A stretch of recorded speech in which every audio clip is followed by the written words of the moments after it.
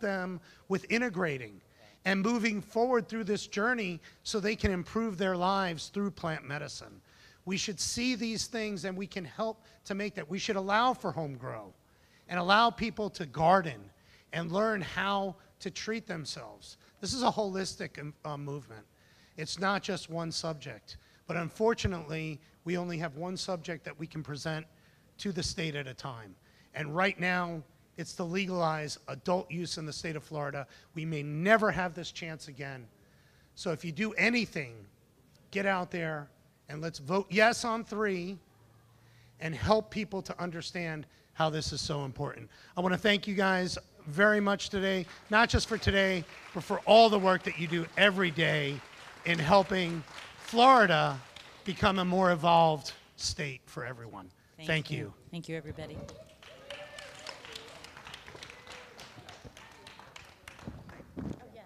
All right, so next up we have Bionic Bloom. Angela?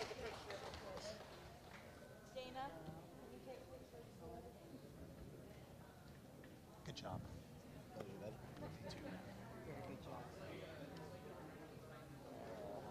I gotta get with you. Yeah. It's just been crazy. I know. Yeah. Jordan's here. He's in the back right over there. Yeah, if you want to say hi to him. Yeah. He came to help me with my booth.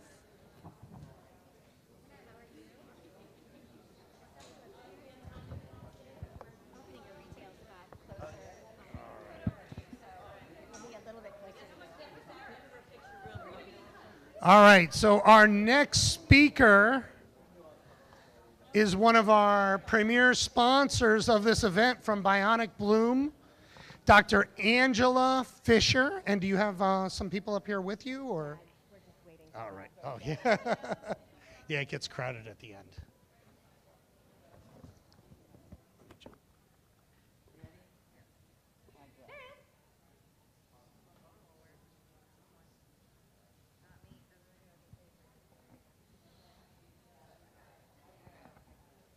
Best group in the state, right here. Thank you.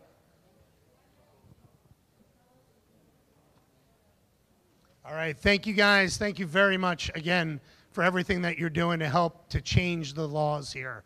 And without further ado, Dr. Angela Fisher with Bionic Bloom.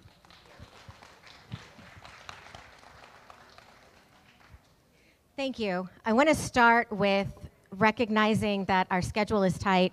We are scheduled for the 2 p.m. Cannadelic session at the Steep Station. Because we're over time here, we're probably not going to be on time over there. So maybe 2:30ish if anybody is here for Cannadelic, and you should be. It is a fantastic activation. Meet us over there at 2:30. To start with, I want to introduce and give you the opportunity to get to know our facilitators, our doctors, our therapists, our hypnotherapists, and the rest of the team. So we're not going to talk about me, we're going to talk about them. Ella? Hi, I'm Ella. I am a clinical administrator with Bionic Bloom, as well as a wellness assistant. I teach yoga. We'll be offering some exercise classes here soon, as well as we call supplemental therapy classes, workshops, events. So stay tuned for those.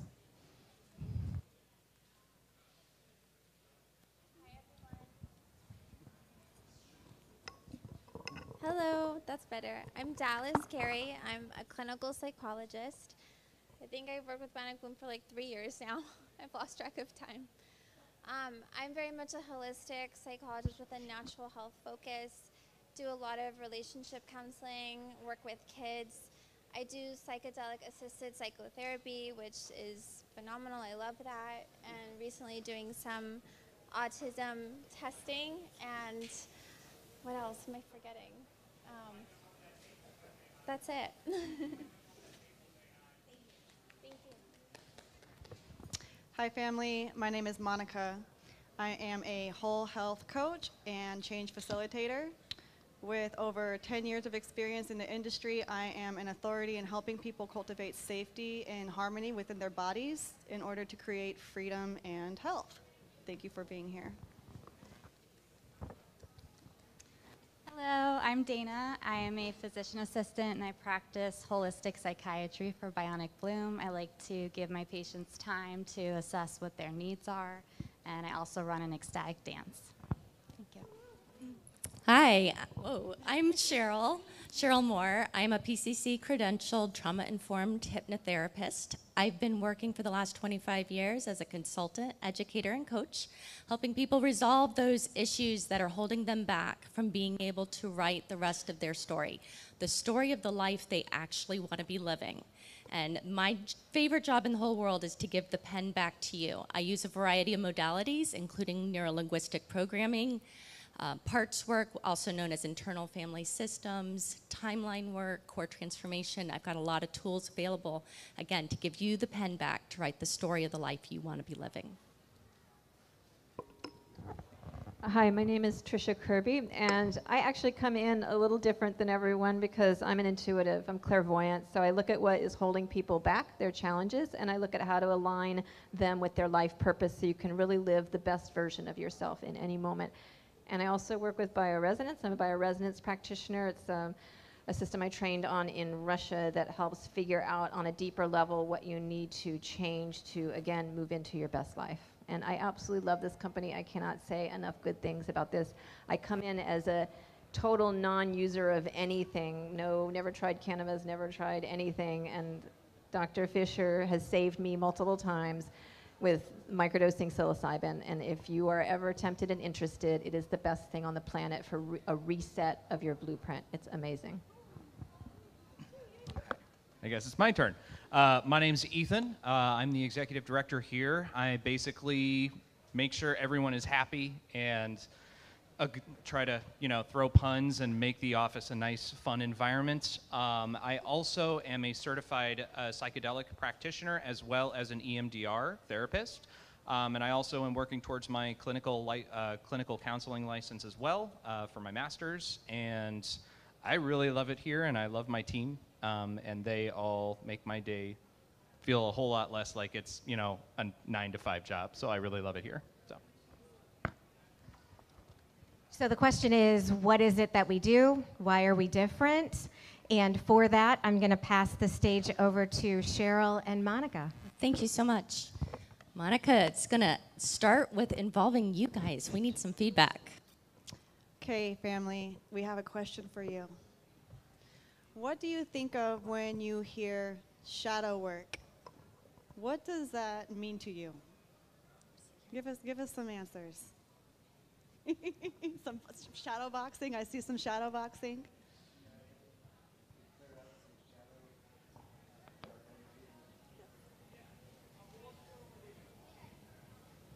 Anything else? Carl Jung, yes. Yes, yes, sir.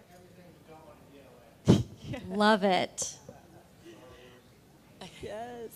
Cheryl, what is shadow work? Shadow work. It's been a buzzword over the last period of time. You've probably seen those shadow work journals popping out. They give you a lot of words to try to figure out what you're running from.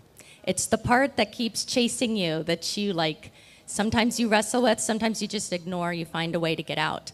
Well, one of the things that gives people pause with psychedelics is the fear that the shadow is going to come and get you, right? So, Monica, why don't you tell us a little bit about your experience? Sure. Okay. So, I want to share why shadow work goes hand in hand with psychedelic therapy. Many years ago, I found a website where I purchased some microdosing capsules, not knowing what I was doing, without guidance. And some days I would feel lighter and nice, and other days I would feel terrible. And all of a sudden, things from my subconscious, old traumas started to come into my awareness to pay me a visit.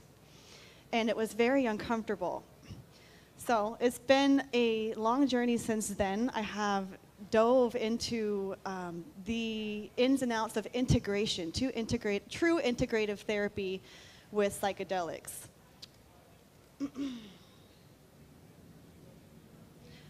I want to share why having structure and guidance while working with psychedelic medicine is so important. And we see this a lot now in society, or people are turning to microdosing and psychedelic medicine and wanting it to fix all of their problems. When in fact, what it really is doing, it is bringing what needs to be addressed into our awareness, and then we get to take action. So this is something that we do here on our team at Bionic Bloom. This is why we are an incredible team to work with when it comes to therapeutic psychedelic medicine. Okay, we offer high-touch, integrative support with a team that is very specialized in many different modalities. We have hypnotherapists, psychics, psychiatrists, health coaches, and we collaborate in order to treat the person as a whole. Okay, we are looking at your nutrition, what you actually enjoy doing. We work together to find different modalities that work for you to support each person in their own unique journey. What if I told you that each one of you could very easily make peace with your shadow? We're offering you the opportunity to be supported as you consider this journey, but I'm actually suggesting that underlying, we need a reframe for shadow work. This is not your enemy. It's not a part that's hunting you down. It's a part that loves you and actually is very, very supportive and integral to your success as a human. That's exactly what your shadow wants. So I am proposing a reframe for the shadow. Let's look at it with a fresh perspective. Now, how many of you have actually heard of parts work or internal family systems? One, very good. I'm going to give you an opportunity here in a safe environment to actually get to meet one of your parts. No, not your shadow. That's in the privacy of, a therapeutic environment. But here, I'd like to give you, if you're willing, the opportunity to get to know a little bit more about parts work and what we can do to establish a relationship with your own parts. So the first thing you need to know is you don't have a single bad part. Not at all. They are all good. They all have the highest intention for you, and they are adaptive. They've been helping you survive since you were itty-bitty. And unfortunately, sometimes, because they helped you survive when you were itty-bitty, you didn't have as many resources. And they kind of get stuck around those ages when things started happening for you. So if we understand that they're not bad, they're actually on your side, then we can create an environment where we can help them find peace. One of the challenges that we have is we think we've got to make ourselves happy. So we go on this pursuit, trying to find this or that, listening to the inside of myself. I'm really feeling my inner child say I need a nap, so I'm going to take a nap. We're doing all of these things to make our parts happy. That will, think about it. A child, if you always give it what it wants, will not be happy because it doesn't always know what it wants. What our parts actually need is to find peace. And if our parts are at peace with themselves and with each other, then guess who gets to be happy? You do. And that is one of the key components. You don't have any bad parts, and the key to finding happiness is actually helping them find peace. And we can do that. They're very, very willing to compromise, all of these things. I want to put you in touch with one of your parts if you're willing. So for this exercise, the first thing I want to do, I need a little bit more audience participation. If you were to think of who the best version of yourself could be, what's a 1 or 2 word descriptor that would describe that best version of yourself? You would be what? Spontaneous, love it. Integrity, love it. What was that? Free. Unstoppable, yes. Confident. Funny, yes, I love that one. Special. You'd have enthusiasm, yeah. Very good. You'd be curious. You'd be compassionate. All of these traits of your idealized self are already there. Some of them are a little bit more dormant than others, but they're there. So if you were to step into who that person is with all of itself, that's what I'd like you to try to do right now. If it were possible to be that person, Let's just be that person for the next few minutes. Then if you feel safe enough, I want to invite you to close your eyes for this exercise. You don't have to. Feel free. Make yourself comfortable. But if you are comfortable enough and with your eyes shut, I want to invite you to notice your breath. As you breathe out the old, breathe in the new. Breathing out the old, just breathing in the new. I want to draw your attention with your eyes closed, gently breathing, to the top of your head. Notice it's a little bit warmer than the rest of your body. I want you to invite that peace to just start melting down over your head, relaxing you, relieving pressure. It's slipping down over your forehead, down the back of your head, moving down toward your ears, relaxing your temples, releasing the pressure. Your jaw is looser. You can release your tongue from the roof of your mouth. You feel this warmth moving down your neck, toward your chest. It's slipping down your abdomen. Your arms are feeling heavier. Just relaxing in this moment. Peace, safety. Let the pressure slip out the bottom of your legs. And if you're willing, I want to invite you to use your mind's eye to create a safe space in front of you. Whatever pops into your mind is correct. First impression is right. Might be a color, might be a picture, might have a sound. Whatever comes is correct. Notice what you see in that safe space. That's your safe space. You can go here anytime you want. It's yours. Now I'm going to ask you a question related to today. Very simple question. Whatever thought pops into your head is correct. The question is this: what was your expectation when coming to Cannadelic today? Your first thought is correct.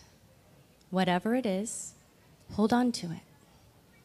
What was your expectation for coming here to Cannadelic today? If you can, bring your awareness into your body. Where do you feel that thought in your body? Is it your chest? Your forehead? Maybe your throat? Where is it? If you feel safe enough, I invite you to put your hand on that place in your body and thank it for showing up for you, just as it is. Then, if it were possible for that thought to step out into that safe space in front of you, invite it. If that thought were to step out from your body into that safe space, what would you see? What would you hear? Maybe it's a color. Maybe it's an image. Maybe it's the sound of a voice. Whatever comes is correct. That's right. Thank it for showing up for you in that way. This is a part. Once you have identified that part, you can ask it, what is your highest, most positive intention for me? Your first impression is correct.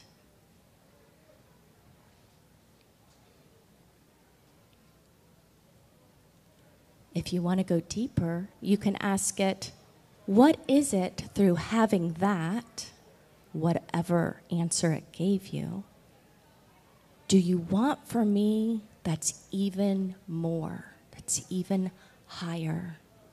What is it that you want for me that's the best thing in the whole world?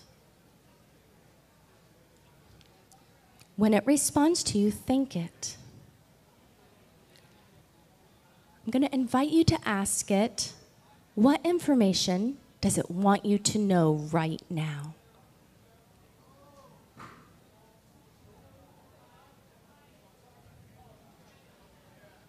I'm going to ask, do you understand what it's sharing with you?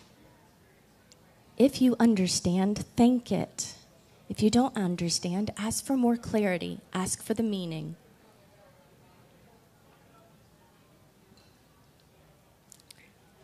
You can ask it, how can you support it better right now? What does it need from you?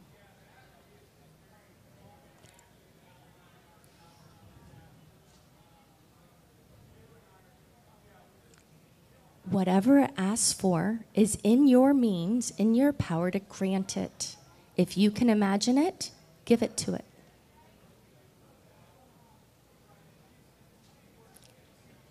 Your imagination is the key to your future. If you can see it, hear it, feel it, it's possible.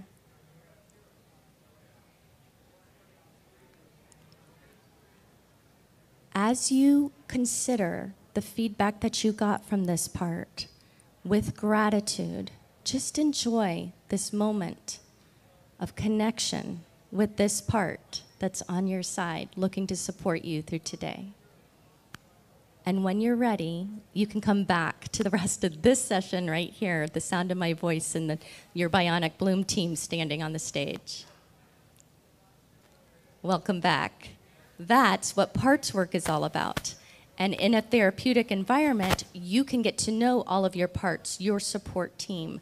It can be as gentle as that. Shadow work can be as gentle as that, meeting the need, finding the core intention behind what's going on. It's been hunting you down all this time, or you've been running from it, and see that this part really, really is looking to help you and support you. How do you feel in your body now? Feels good to be alive today. I'd like to also offer the fact that you have continued support. Support from this team, whatever kind of support that you are looking for, it is here. Some of our favorite ways to support others, our family, our community as a team, is with psychedelic journeys, couples therapy, one-on-one therapy, microdosing integration. We have group options and one-on-one options available. And we are learning that as we are coming together in a group setting, the healing power is really exponential. It's really liberating to be witnessed in your healing journey. Yoga, yoga nidra. What else am I missing? Yep, we have hypnosis. Yep. You can do hypnosis with microdosing, or if you want to just take on the full psychedelic experience, we can coach you through that individually if you prefer. But hypnosis is another gateway into that core state where you can't hide behind lies. And that's the beauty with psychedelics, is that the truth comes up. It's a truth serum. And hypnosis is a similar way where we shed or pull back all the layers and allow the real self in this safe space to come forward and allow true healing to happen in a remarkable way.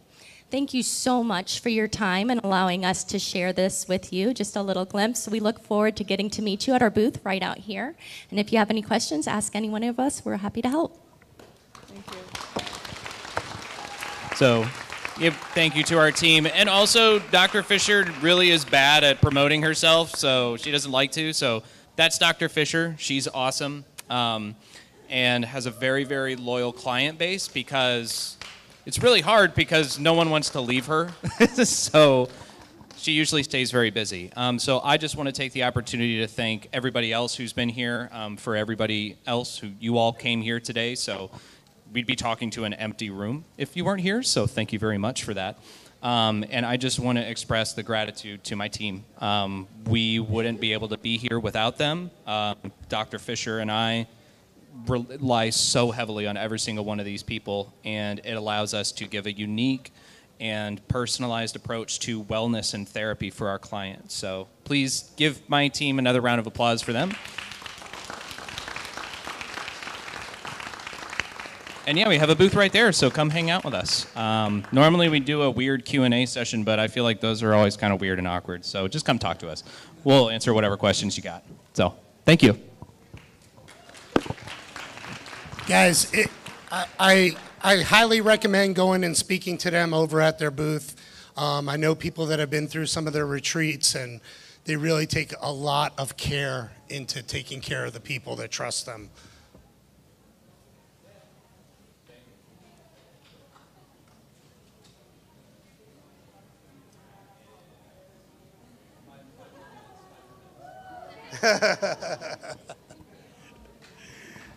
Thank you. Thank you. Another example of how healing is really taking shape in this new environment that we have. We have businesses that are able to address the questions that people are having about how to use these psychedelics and psychoactives in a very therapeutic way, as opposed to just using it as another Band-Aid. Or as another distraction, so to speak. So our next panel is on ketamine. Do we have Dr. Joe and Dr. Simon here? You run it off with it. You can. Dr. Joe and Dr. Simon.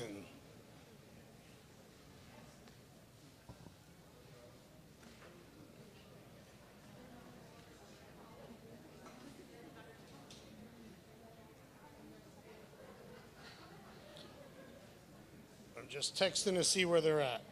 Oh, there you are. How you doing, Dr. Joe?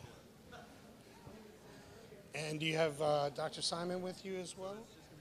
Oh, just you. That's fine. We could do that. So if anybody has heard about ketamine being used in a therapeutic session, we're going to answer those questions here today and help you learn.